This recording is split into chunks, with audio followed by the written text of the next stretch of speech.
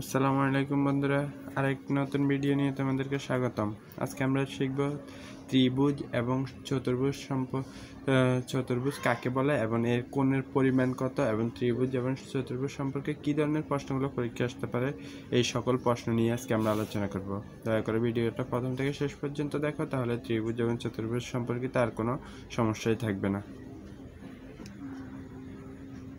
ত্রিভুজ কাকে বলে? তিনটি সরল রেখা দ্বারা আবদ্ধ আকৃতিকে ত্রিভুজ বলে। তিনটে সরল রেখা দ্বারা আবদ্ধ যে কোনো একটা আকৃতি হচ্ছে ত্রিভুজ। চতুর্ভুজ চারটি সরল রেখা দ্বারা আবদ্ধ যে কোনো আকৃতিকে চতুর্ভুজ বলে। এবার তাহলে চতুর্ভুজ কাকে বলে? চারটি সরল রেখা দ্বারা আবদ্ধ আকৃতিকে চতুর্ভুজ বলে, বা চারটি সরলরেখা দ্বারা আবদ্ধ চিত্রকে চতুর্ভুজ বলে। এবার হচ্ছে ত্রিভুজের কোণের পরিমাণ কত, চতুর্ভুজের কোণের পরিমাণ কত। ত্রিভুজের কোণের পরিমাণ কত, চতুর্ভুজের কোণের পরিমাণ কত, এর সম্পর্কে আমরা সহজে কিভাবে কোণের পরিমাণটা নির্ণয় করতে হয় সেটা আমি দেখো। ত্রিভুজ, চতুর্ভুজ, পঞ্চভুজ, ষষ্ঠভুজ, অষ্টমভুজ, দশমভুজ, কিভাবে সকল ভুজের দৈর্ঘ্যের পরিমাণ বের করব সেটা আমি দেখাবো। যেমন ত্রিভুজ, এর জন্য সহজে প্রথমে ত্রিভুজ মানে হচ্ছে তিনটি বাহু থেকে আমরা 2 বিয়োগ করব।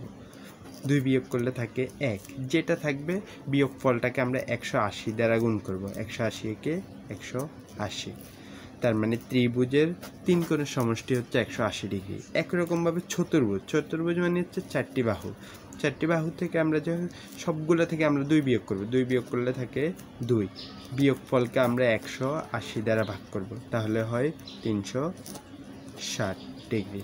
তাহলে ত্রিভুজের কোণের পরিমাণ হচ্ছে 180 ডিগ্রি, চতুর্ভুজের কোণের পরিমাণ হচ্ছে 360 ডিগ্রি। এবার হচ্ছে পঞ্চভুজ মানে 5 থেকে বিয়োগ করব আমরা 2, বিয়োগ করলে থাকে 3, 3কে গুণ করব 180 দ্বারা,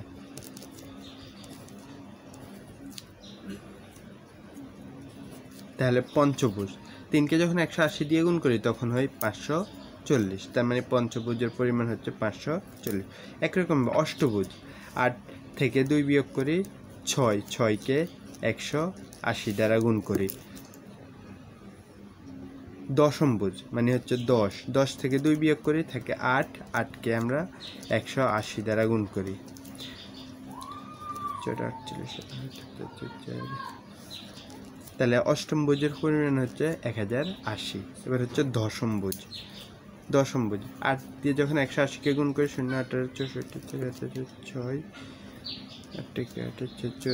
1440 ডিগ্রি। তাহলে এভাবে আমরা যে কোনো ভুজ, ত্রিভুজ, চতুর্ভুজ, পঞ্চভুজ, অষ্টভুজ এবং দশমভুজের পরিমাণ বের করতে পারি। তাহলে কোনো অঙ্কে যদি আমাদের আসে যে পঞ্চভুজের পরিমাণ কত, যেমন পঞ্চভুজ 5 থেকে আমরা 2 বিয়োগ করব থাকে 3, 3কে 180 দিয়ে গুণ করব, 180 দিয়ে গুণ করলে যেটা হবে সেটাই হচ্ছে পঞ্চভুজের পরিমাণ। এবার আমরা প্রশ্নে যাই।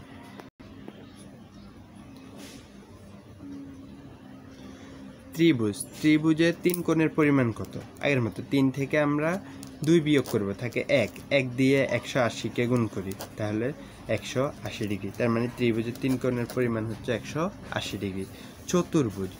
চতুর্ভুজ মানে 4 থেকে 2 বিয়োগ করি থাকে 2 দিয়ে 180কে গুণ করি 360 ডিগ্রি। তার মানে চতুর্ভুজের 4 কোণের পরিমাণ হচ্ছে 360 ডিগ্রি। আর একটি মোস্ট ইম্পর্টেন্ট অঙ্ক, যেটা হচ্ছে কোন অনুপাতে ত্রিভুজ আঁকা সম্ভব। মনে রাখতে হবে প্রথম দুটো অনুপাতের বর্গের যোগফল যদি তৃতীয় অনুপাতের সমান হয় তাহলে বুঝবো আমাদের ত্রিভুজ আঁকা সম্ভব। যেমন 2 এর বর্গ 5-এর বর্গ সমান 2 দুগুণে 4, 5 5 25 হয় 29, আর 8-এর বর্গ হচ্ছে 8 8 64, তার মানে এটা সম্ভব নয়। খ নাম্বার 5-এর বর্গ হচ্ছে 25, 4-এর বর্গ হয়েছে 16, 25 আর 16 যোগ করলে হচ্ছে 25 যোগ 16, 25 আর 16 যোগ করলে হচ্ছে 41। এরপর 9-এর বর্গ হচ্ছে 81, তার মানে দুটা সমান না, তার মানে এটাও সম্ভব নয়। একই রকমভাবে তৃতীয় 3-এর বর্গ হচ্ছে 9 যোগ 4-এর বর্গ 16, 16 আর 9 হচ্ছে 25, এরপরে 5-5-এর বর্গ হচ্ছে 25। তার মানে প্রথম দুইটা বর্গের অনুপাত তৃতীয় বর্গের সমান। তাহলে এখানে কারেক্ট অ্যান্সারটা আমরা ঘ নাম্বারটা পেয়েছি। এই প্রশ্নটা মোস্ট ইম্পর্টেন্ট প্রশ্নটা। আমি আবারও বলছি, কোন অনুপাতে ত্রিভুজ আঁকা সম্ভব, কোন অনুপাতে ত্রিভুজ আঁকা সম্ভব। তাহলে আমাদের মনে রাখতে হবে টেকনিকটা হচ্ছে প্রথম দুইটা অনুপাতের বর্গের যোগফল তৃতীয় অনুপাতের সমান হলে ত্রিভুজ আঁকা সম্ভব। তাহলে আমরা প্রথম দুইটা দেখছি, যেটা ওখানে হচ্ছে 29, এখানে 64, তার মানে সম্ভব না। এখানে 16, এখানে 41, এখানে 81, এটাও সম্ভব না। এখানে দেখি যে প্রথম দুটো অনুপাত হচ্ছে 25, পরে তৃতীয় অনুপাতে হচ্ছে বর্গ হচ্ছে 25, তার মানে দুইটা সমান। তার মানে এখানে অ্যান্সারটা হবে গ নাম্বারটা। পরের অঙ্কটা, যদি ত্রিভুজের দুই বাহু দৈর্ঘ্য 5 ও 6 হয়, তবে তৃতীয় বাহু, এখানে দুইটা বাহু দেওয়া আছে, তৃতীয় বাহুটা কিভাবে বের করবে দেখো। প্রথম দুইটা বাহুর যোগফল তৃতীয় বাহু থেকে বড় হবে না, ছোট হবে। তাহলে প্রথম দুইটা বাহুর যোগফল যদি হয় 5 আর 6 11, 5 আর 6 11, তাহলে আমাদের মনে রাখতে হবে তৃতীয় বাহুটা কোনোভাবেই 11-এর চেয়ে বড় হবে না, ছোট হবে। তার মানে এখানে আমরা অ্যান্সারটা নিতে পারি 10। দুইটি বাহু, একটা ত্রিভুজের দুইটা বাহু দেওয়া আছে, আমাদের তৃতীয় বাহুটা কত হবে। তাহলে আমাদের এই ক্ষেত্রে খেয়াল করতে হবে প্রথম দুইটা বাহুর যোগফল তৃতীয় বাহু থেকে বড় হবে না, ছোট হবে। তাহলে এখানে আমরা দেখি 12 যেটা বড়, এখানে 10 যেটা ছোট, আর এখানে 8 আর 4 এটা হবে না, তাহলে বড় হবে না, ছোট যেটা পাবো সেটাই অ্যান্সার, তার মানে হচ্ছে 10। পরেরটা হচ্ছে সমবাহু ত্রিভুজের বাহুগুলোর মোস্ট ইম্পর্টেন্ট একটা অঙ্ক, যেটা হচ্ছে সমদ্বিবাহু মানে দুই বাহু হবে সমান আর একটা বাহু অসমান। তাহলে এই বাহুটা হবে কত 45, তাহলে এই বাহু হবে 45, তাহলে 45 90, আরে তাহলে এই বাহুটা হবে 90। তাহলে এখানে সমদ্বিবাহু ত্রিভুজের পরিমাণ, তাহলে আমরা প্রথমে জানতে হবে ত্রিভুজের কোণের পরিমাণ হচ্ছে 180 ডিগ্রি, ত্রিভুজের 3 কোণের পরিমাণ হচ্ছে 180 ডিগ্রি। এবার এই 180 ডিগ্রি দিয়ে আমরা একটা কোণ আঁকবো, যেটার প্রথম দুইটা বাহু সমান হবে। তার মানে দুইটা বাহু সমান হলে এটা 45 90, আর নিচের বাহুটা হচ্ছে 90 180। আমরা প্রথমে এখানে যেটা দেখি সেটা তিনটা বাহুই সমান, আর তিনটা বাহু সমান হলে এটা সমবাহু, তার মানে এটা অ্যান্সার হবে না।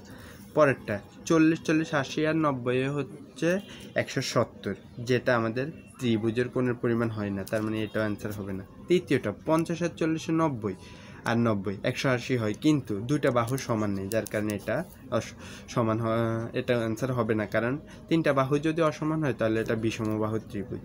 পরের অপশনটা হচ্ছে 45 90 আর 90 যোগ করলে 180, তার মানে দুই বাহু সমান এক বাহু অসমান, এটা হচ্ছে সমদ্বিবাহু ত্রিভুজ, তার মানে উত্তরটা হবে ঘ নাম্বার। আমি আবারও বলছি, সমদ্বিবাহু ত্রিভুজ মানে দুই বাহু সমান আর এক বাহু অসমান। তাহলে এখানে 45 90 আর 90 যোগ করলে 180, দুইটা বাহু সমান হবে, তা পরিমাণটা 180 যদি হয় তাহলে ওটাই অ্যান্সার হবে। ধন্যবাদ বন্ধুরা, ভালো থাকবেন। প্রথম থেকে শেষ পর্যন্ত ভিডিওটা দেখার জন্য অনেক অনেক ধন্যবাদ, থ্যাংক ইউ। যারা এখন আমার চ্যানেলে সাবস্ক্রাইব করে নাই দয়া করে সাবস্ক্রাইব করো।